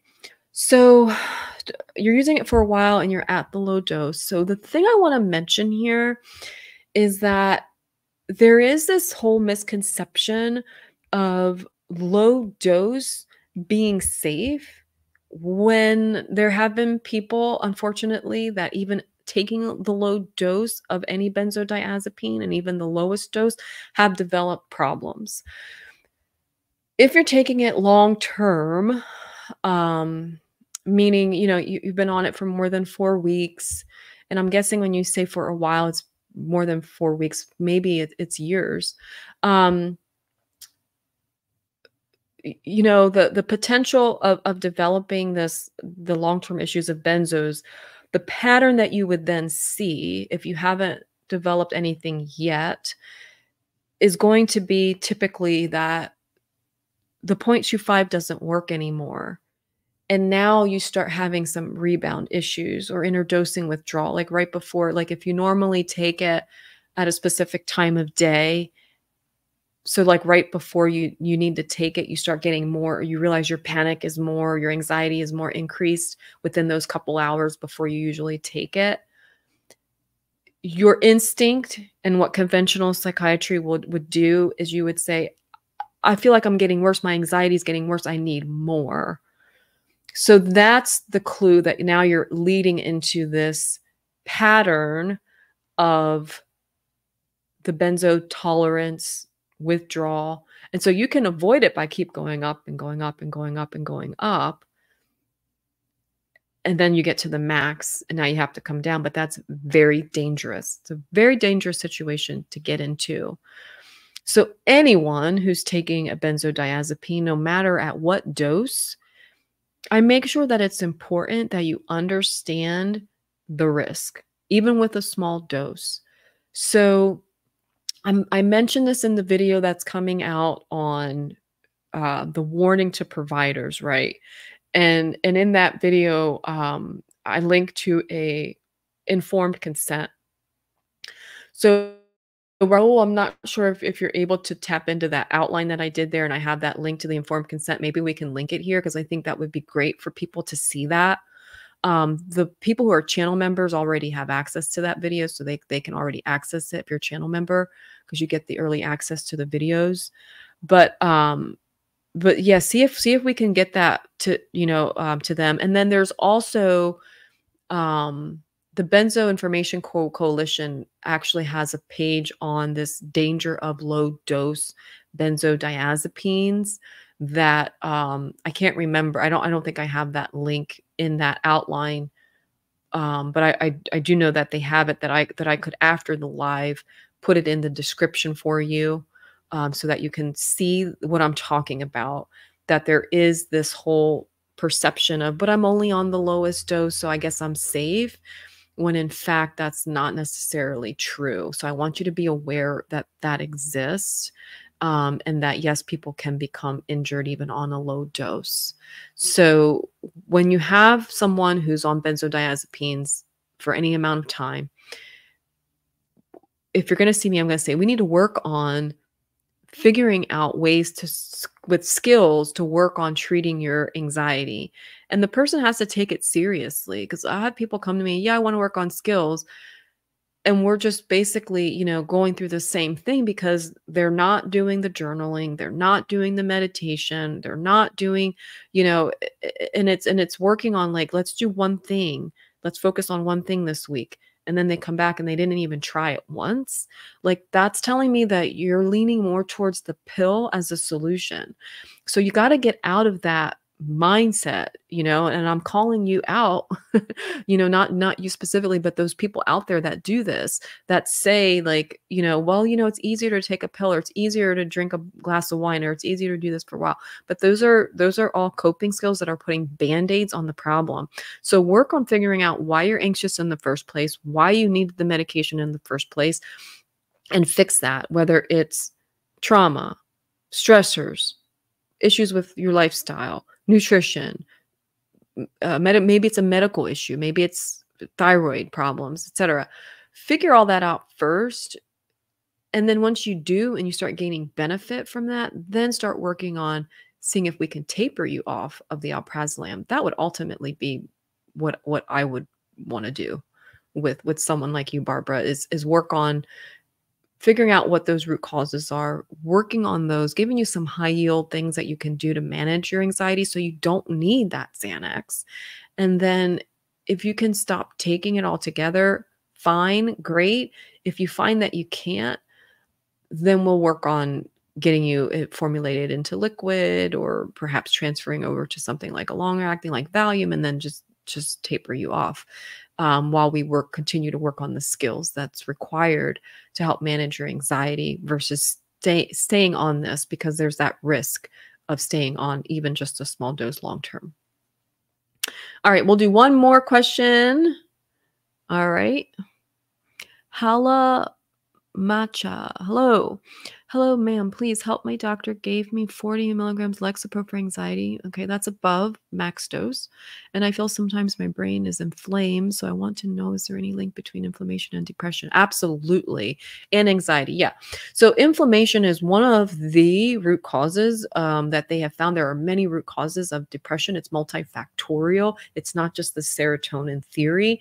The serotonin theory, people overall will say, has been debunked. Not necessarily, because there are people who do have a deficiency of their serotonin, their neurotransmitters. So those things can help in those people, for those people, but it's not the majority. So that's where the research, when you're looking at making a statistical significance, it needs to have the majority of people and not outliers, but there are outliers that where serotonin is a factor, but it's not the majority, this chemical imbalance. Also, serotonin has more role than just mood. It has also, what I was mentioning, emotional regulation, which is how it helps with anxiety and those types of things, but also with neuroplasticity. Lots to do help with that, which is where a lot of the work happens when you're in therapy. But because, like I said earlier, when you're not invested in doing the work in therapy, which most people are not, then you're not going to get a lot of benefit from no matter what medication you're taking, because there's going to be limit to it. So now you're over the max of Lexapro. And so looking at what could be contributing to your anxiety. Is it inflammation? Would require some blood work because that could be a factor. I do talk about this to a point with the exercise. It's one of the first videos I did, how exercise treats depression and the whole inflammation factors. So if you think inflammation is part of your depression, part of the factors that are causing the depression, look for HSCRP, high sensitivity CRP, a CRP, a SED rate, interleukin 6. You can also look at tumor necrosis factor alpha or TNFA, to look at if these things, if inflammation is driving your problem, your depression. And if it is, then there are things that you can do to help with decreasing the inflammation and working on vagus nerve. Again, like I keep going back to that. That's why, I have a video coming out about vagus nerve and the things we can do to really improve our parasympathetic tone, because part of what the vagus nerve can do is, guess what? Reduce inflammation. Gut-brain connection, working on the gut, guess what? Can reduce inflammation. So there are a lot of things to do with reducing inflammation that can have high yield, especially if you have the inflammatory component that is a factor of your depression, versus just keep throwing medication at it. Anti-inflammatory diet, exercise can reduce inflammation. Starting with some moderate intensity or low intensity, work your way up. Those types of things can have high yield for depression, especially when we're looking at the inflamed model of depression. So very good questions. I thank you all for submitting your questions. Raul will compile the ones I didn't get to answer. And if you'd like to go ahead and sign up for my newsletter, levelheadedmind.com, go to the bottom there. You can sign up for my newsletter, and I'll pick some of these questions out and answer them via the newsletter. So that way, some of these questions can still get answered. If I find a pattern of questions, then perhaps even making a video of your questions. So I do appreciate your time that you've spent here with me today live. And you can always catch the replay if you missed some of the stuff that I talked about earlier, or that I've mentioned that I talked about, and you want to catch it. You can always catch it on the replay. So thank you so much again for your time, and hope you guys have a wonderful, blessed day. Bye-bye.